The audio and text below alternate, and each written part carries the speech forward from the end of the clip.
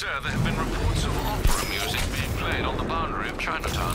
There was similar music being aired at the previous crime scene. It would appear this is some kind of calling card.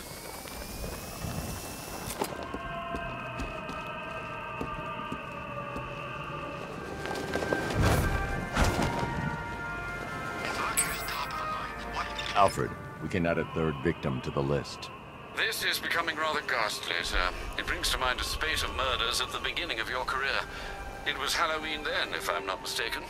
Turned out to be rather a long one, if I recall. I'm going to try and identify the body.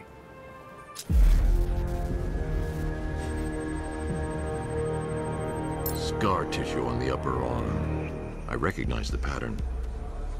20 years ago, this was a badge of honor among inmates at Blackgate Penitentiary. A small group of racketeers known as the Bloodhaven Six.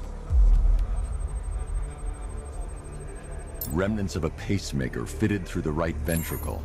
If I cross-reference the manufacturer with the pacing method, it will help to narrow the search. Clear signs of bone deformation on the victim's knee. Joint line sclerosis points to juvenile arthritis, a rare and debilitating condition. Alfred, I've ID'd the victim as Franklin Accardo. His records are a litany of drug-related offenses, sir.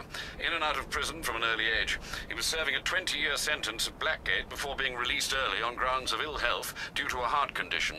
He moved to Little Rock, Arkansas, which is where he was reported missing. That's 3 victims, all of them abducted in various places around the country. Keep looking for a connection, Alfred.